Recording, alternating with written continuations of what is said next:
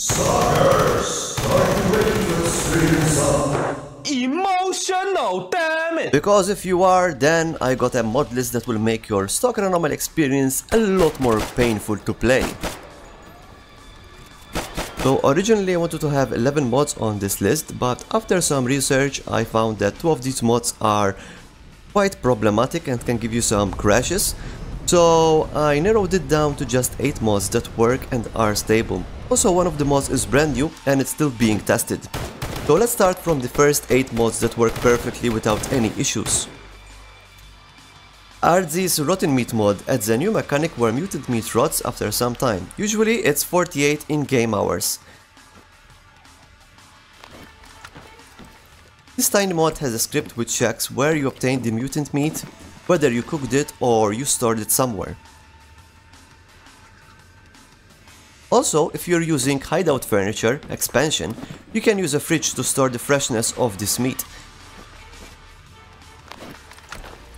Another mod that adds a new level of difficulty is the cold system mod. This mod adds a new script which checks what weather is currently occurring and then applies cold temperature to your stalker, which will affect your fatigue. If your stalker doesn't have a proper outfit, you will quickly get cold, and after a while, your stalker can also get sick with a flu. Staying near a campfire, drinking hot tea or alcohol will keep you warm. Also, equipping mutant hides can help you fight the cold. This mod is highly customizable from the MCM menu, and it is compatible with any weather mod you have installed. Next we got a very realistic mod. This is the body and health system, which overhauls the way you take damage and heal in Stalker Anomaly. No longer you can spam bandages and first aid, because with VHS you have to exactly know how to heal your character body parts correctly.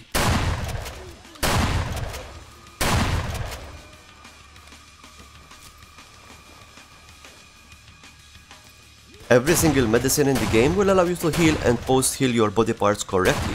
It takes a while to get used to this system. VHS also increases the risk of death with headshot injuries and torso trauma.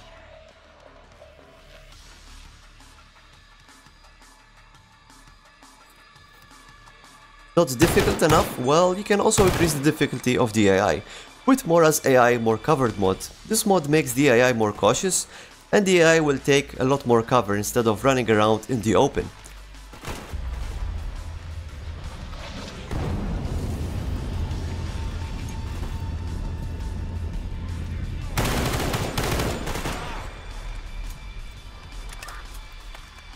Not only this mod will make the game a bit more realistic, but also makes firefights take a lot longer to finish and more difficult.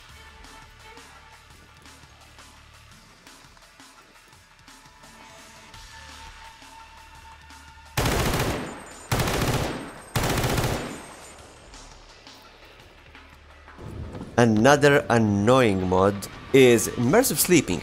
Immersive sleeping disables the ability to sleep whenever you want, and only allows you to sleep when your character gets tired.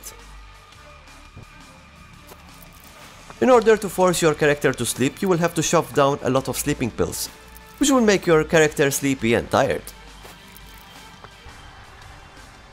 Now this next mod goes hand in hand with immersive sleeping. It's Dynamic Nocturnal Mutants, which spawns aggressive predatory mutants and zombies during the night.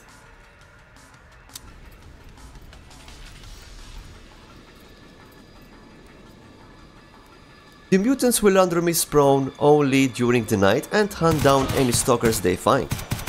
I use both immersive sleep and nocturnal mutants in my ZCP playthrough, and it is a nightmarish experience to say the least.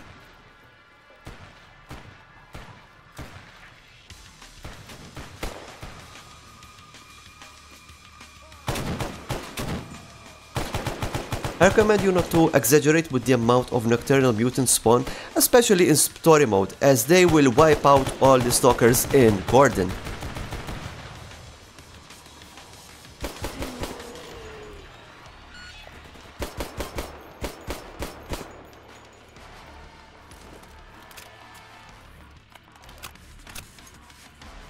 Well, Stalkers, we are halfway through this video, so make sure to drop a like and subscribe if you're new to my content. I do a lot of Stalker Anomaly and Gamma guides, and I love testing new mods and show them to the Stalker community. If you want a bit more hair loss, then you can use Magazine Redux, which adds magazines to all vanilla weapons.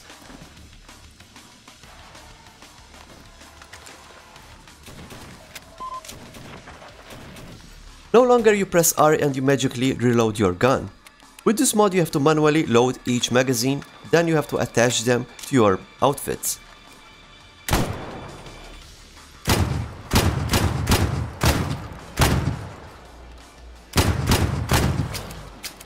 Which in turn allows you to quickly reload your gun. Managing your magazines and attaching them to your outfit will be crucial to win firefights with this mod.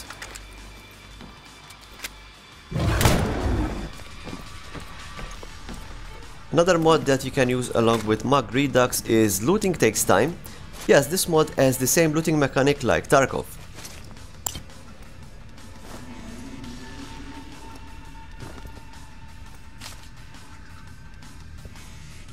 Every time you loot a body with this mod, it will simulate your stalkers searching for something to loot. I actually found this mod to be helpful because it allows the loot to spawn slowly and can reduce stuttering during loot. Also, it makes it a lot more difficult to search for items since it will take a lot longer to find the items that you want to loot.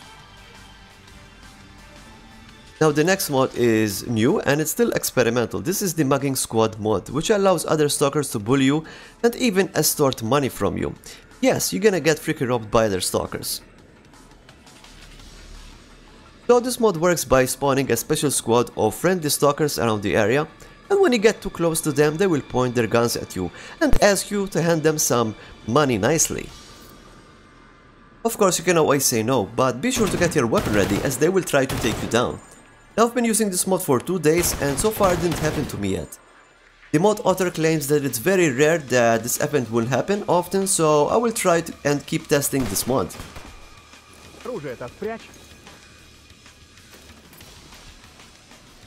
Now the next two mods can be quite problematic and players claim they can cause some crashes, so keep that in mind.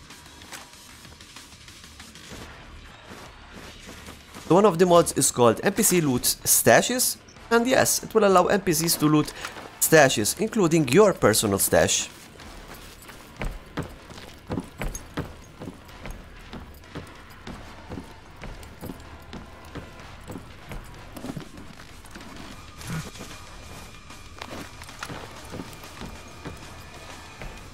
This is a mod you have to be really careful where to store your loot, as other stalkers will pretty much steal all your items.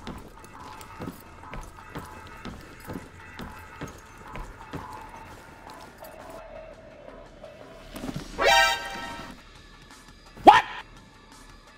The last mod on this list is the NPC Claim Loot mod, which makes NPCs angry at you if you try to loot someone they have taken down. With this mod on, you will be forced to only loot stalkers you have taken down yourself. Now remember that NPC Loot Stash mod and NPC Claim Loot can cause some crashes, so be careful and always test these mods for a few days before you add more mods on top of them. Hope you stalkers found this video useful. If you have any questions about these mods, write down here below in the comments. I have a lot more exciting content for stalkers, so make sure to subscribe and follow me on YouTube. Bye and thank you for watching.